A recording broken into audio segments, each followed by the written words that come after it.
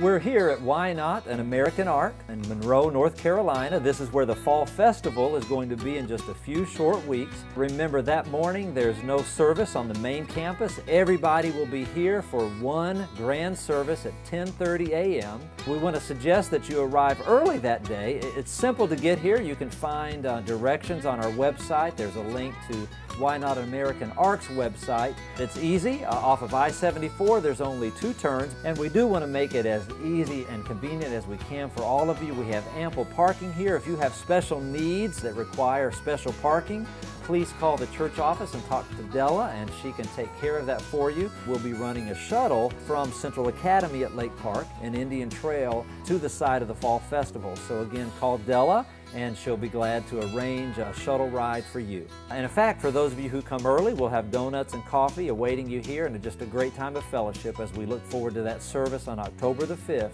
at 10:30. Immediately following the service, lunch will be ready. Huckleberries will be back with their famous barbecue chicken, barbecue pork. We also have an option of a gluten-free salad. You need to purchase tickets in advance for those 3 meals coming from Huckleberries. Tickets are available today at the Welcome Center in the narthex, or you can go online. Again, purchase the Huckleberries tickets in advance. That day as well, we'll have other vendors here with delicious food. We have pizza, jambalaya, fried fish, desserts from the Big View Diner, fried Twinkies, and all of those will be available on site.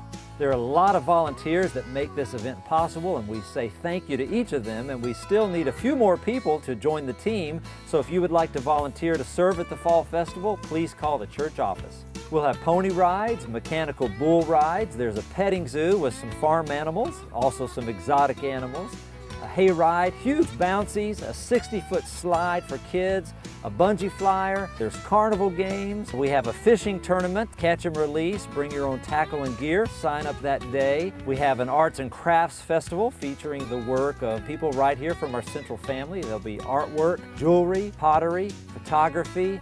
There's lots of fun for everybody. There will be a special service for our elementary kids, grades K through 5. And older students are welcome to come to help, 6th through 8th graders. We'll be furnishing chairs for the service, but you may want to bring a lawn chair to use throughout the afternoon. Also, don't forget your camera, and bring a canned food item or a non-perishable food item for our food pantry. We want to get that stocked up in preparation for the holiday.